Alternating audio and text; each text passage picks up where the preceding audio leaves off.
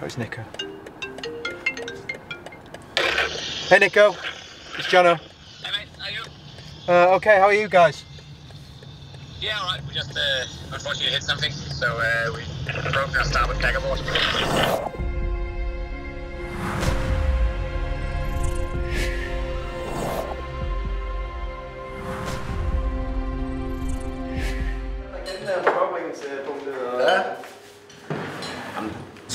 Så er det bare at læne sig tilbage og sidde cruise control. Your TVD? The direction? Yeah. I don't think so.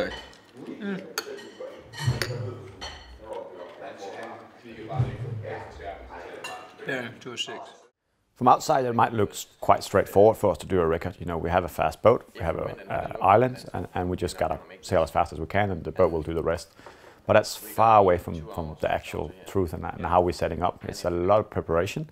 It's a lot of boat maintenance, service, setting it up for this different kind of sailing, but also for the team, we have a lot of preparation to do in terms of the strategy. What way do we go around the island? How do we manage and deal with the winds? And if you just make one mistake, for example, going the wrong way around the island, north or south, the record attempt's over, and we wasted a lot of time, a lot of work, and we put ourselves in a worse position for the program going forward, you know, with a waste of energy on the boat and service on the boat. All right, should we do everything else so we're more or less ready? What about bags? We can leave them in the hotel? We're looking at the forecast here to understand if which way we're going around Funen. So it's very critical in the southern part of Funen. 10 degrees of difference would get us through, and that's very critical. So we need to choose a forecast we really believe in here, and then go for it. Yeah, so we tried to find out what way to go around Fyn. We always thought we were going to go clockwise around Fyn, but now it turns out that it's not ideal. We're going to be a lot on the winds, and basically the forecast is not ideal as we hoped with shifting and breeze, but it is what it is. We've got to get the best out of it. So I think we might actually change and go anti-clockwise, and I think we hopefully can survive and still do a record that way.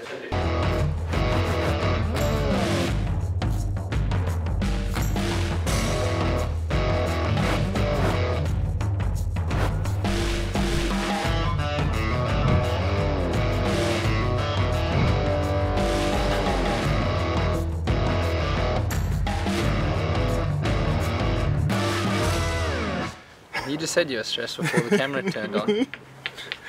Why? You are nervous, aren't you? Nah, I'm not nervous. It's just not nervous. Not nervous. Not nervous at all. It's fine. Record attempts is very hard on foiling catamarans. You know, if you sail for 10 hours on a keel boat, it's not too bad. You can enjoy yourself, you can relax, but you obviously still focus. But on foiling catamarans, you cannot make a mistake for those 8 to 10 hours, depending how fast we're going. It's you know, pressure is on. Everyone has to perform 100% the whole time, and if someone makes a mistake, you know, the record attempt's off, but also risk of damaging the boat or injuring the crew. So it's quite tiring, and it's quite a lot of pressure on while we're trying to, you know, race 100% for those 10 hours. We're on the way out of the harbour, just got the boat fully rigged and the sails up, ready to try and break the record of the Fyn Wand. Adaptability is everything in sailing. Everything changes, so you need to take the right decision in the moment. I think in sailing, you can prepare for a lot of things, and that grows with your experience, how you can handle different scenarios. But you learn that the situations evolve, and things are different to what you prepared for and what you think was going to happen. And you just need to be ready for that moment, and also have the experience and be prepared for it. And the more you sail, the more experience you have, I think the more you're ready for taking decisions when things go another way than you expected.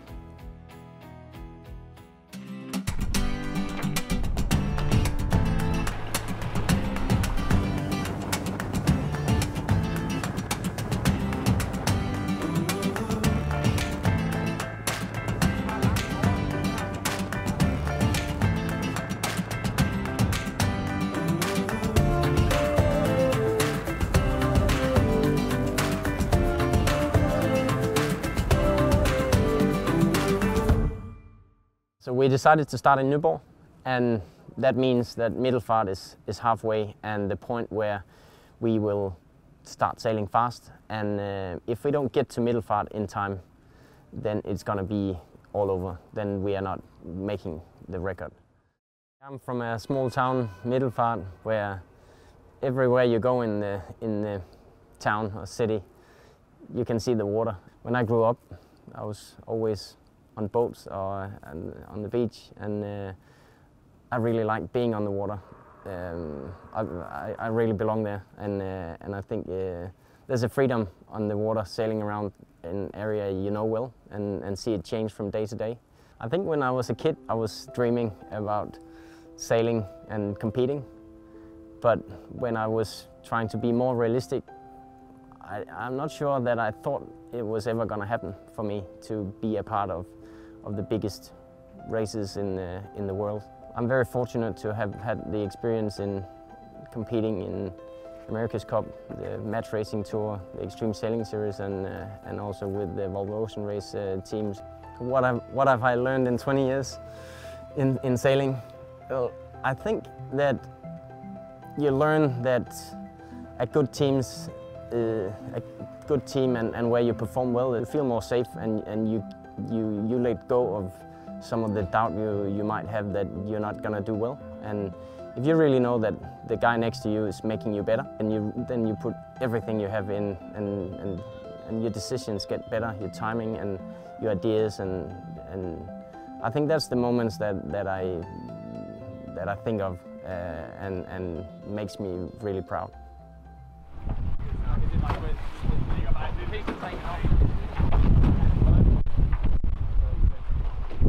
That's a little bit of what I'm worried about for the repair. Can we lose that bit of time? No, but it's gonna be a big repair. We're waiting for some updates. Obviously we hope everyone's okay and the boat's in one piece. So it's Nico. Hey Nico, it's Jono.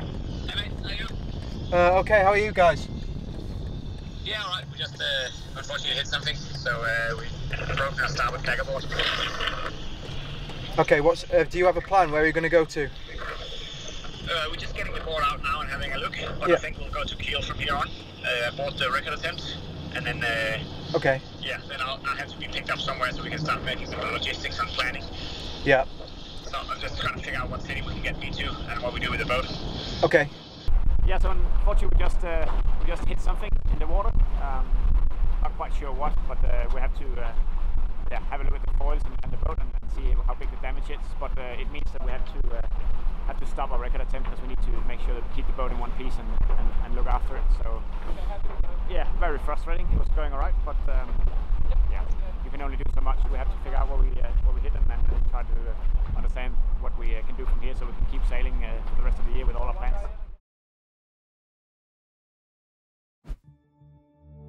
Get enough resolution to get like in here, but there's definitely 20 like I saw across 2021. 20 plus is out to sea.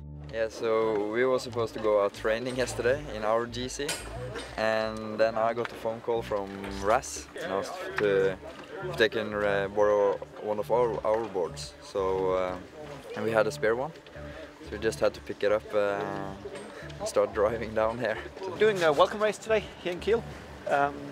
It's been a little bit of a push getting the boat ready after the record attempt in Denmark yesterday.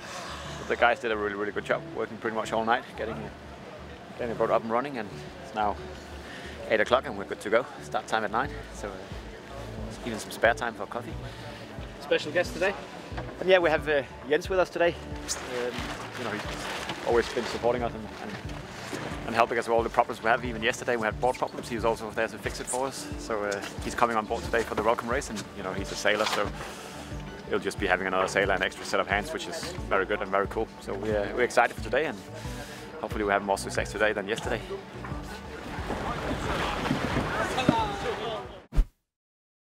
Everything we planned and everything we're doing this year means a lot to the team, and we have to succeed with it. It's a record is very important to us, like the rest of the stuff we're doing. We're 100% dedicated, and if something's worth doing, it's worth doing right. So if we don't succeed with it, it's going to be a blow to the team and a disappointment. Of course, we'll come back from it. We always do, and we're very good at recovering from setbacks, but that's not what we're aiming for. We really need to do well, and we need to make sure this goes as planned, so we have another successful experience as a team. And every successful experience you can put in the bag as a team just grows as a team, and you become stronger and stronger every time. Every setback puts you back, takes a bit of confidence away, and then you have to rebuild again. So it's a big difference if you succeed or not in these things we're doing. We definitely know sometimes when we push it too fast and taking on something that we maybe weren't prepared enough for or capable enough for, or something was thrown at us that we couldn't handle, or maybe nobody can handle. But we were in a situation where we tried to handle something that is really, really difficult. And it's how you come back that is important, and I think that's the drive that I enjoy. And with the right guys, you don't feel you do a mistake. It's your own pressure that is the worst. It doesn't come from somebody else. It's in your own head, and how you can handle it that is important. You've been around a lot of teams, top teams, you've run your own campaigns, you've been part of other ones. Does this team have what it takes to really surprise people? This team has what it takes to do a really good result, do a podium, or even win the SailGP. I'm absolutely sure.